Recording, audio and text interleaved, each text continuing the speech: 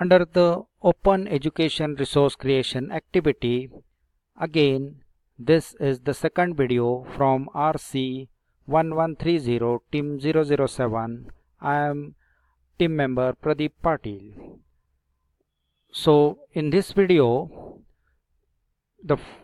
it is extension of the digital multimeter, that is the first video. So first video is having the introduction of that electronic instruments. Now with the second video, the learning objectives are to understand the need of the electronic instruments, and for now it will be specific digital instruments.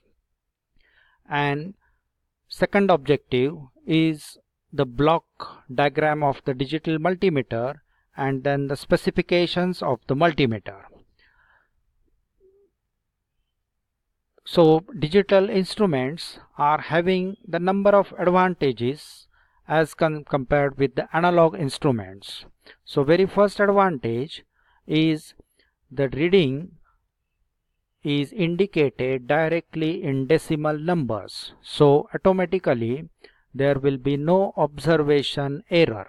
So specifically parallax error. So parallax error is removed. So automatically more accuracy is there with the digital instruments. The resolution is also more as compared with the analog instruments. So that is 1/10 or 1/100th of volt can be measured. The measurement is repeatedly carried out. So it is something like 7 to 10 times the measurement is carried out in 1 minute.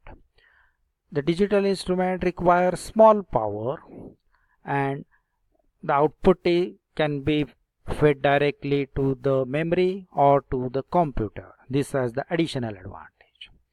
So now to be specific with the digital instrument, it is a digital multimeter that we are considering. So multimeter normally is used to measure voltage, current, resistance. So the same digital multimeter, just like analog multimeter, can be used to measure the DC voltage, AC voltage, current, AC and DC of course, and then the resistance measurement.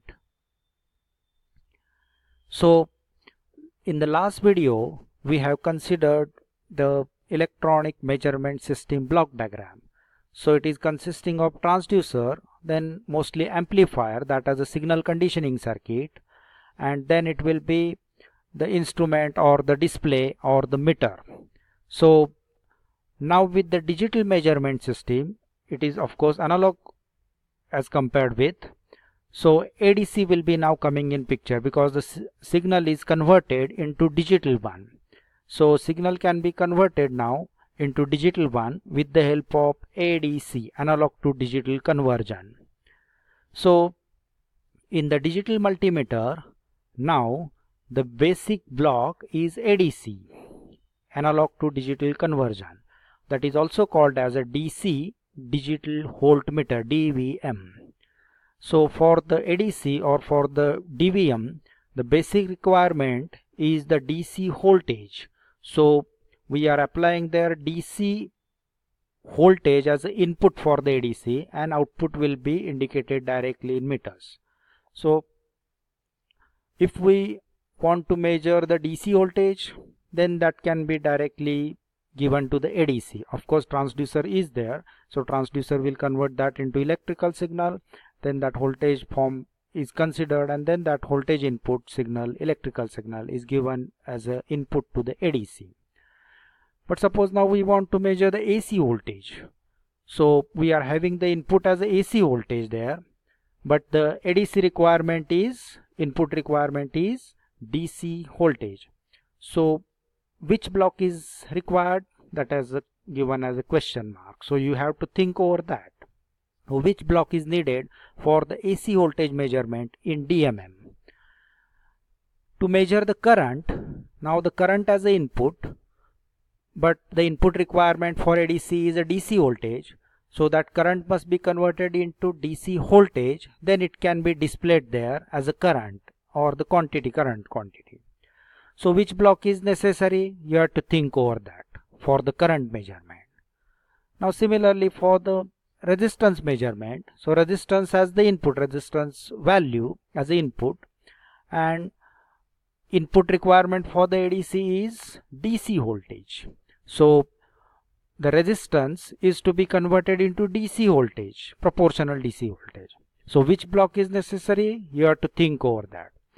So combine all these blocks. So AC voltage is to be converted into DC voltage, current is to be converted into DC voltage, resistance is to be converted into DC voltage. So these blocks are combined with that ADC and of course with the final display or the meter. So this is what the block diagram of the ADC. So this as an out of class activity, you have to think over that, and in class you can draw that diagram and compare it with your teacher.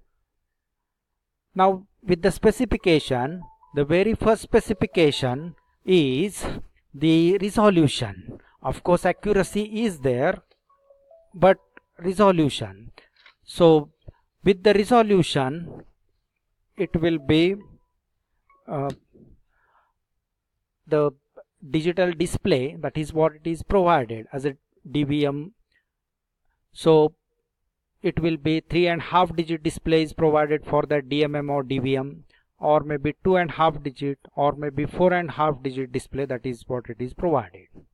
So with respect to that, the resolution is given by 1/10⁻⁷, n that as a complete digit, full digit. So for example, with the 3.5 digit display, that means there will be 4 7-segment display units. So count will be, each one will give the range as a 0 to 9 digit. So count will be 0 0 0 0 to 1999. So 3.5 digit display. So last 3 digits are giving you the 9 up to 999, and half digit that is giving only 0 and 1 reading or the digit. So the resolution for 3.5 digit display is 1/10⁻�3, 3 full digits. So it will be 0.001 volt. So we will solve the example in the class as an in-class activity over the resolution. Thank you.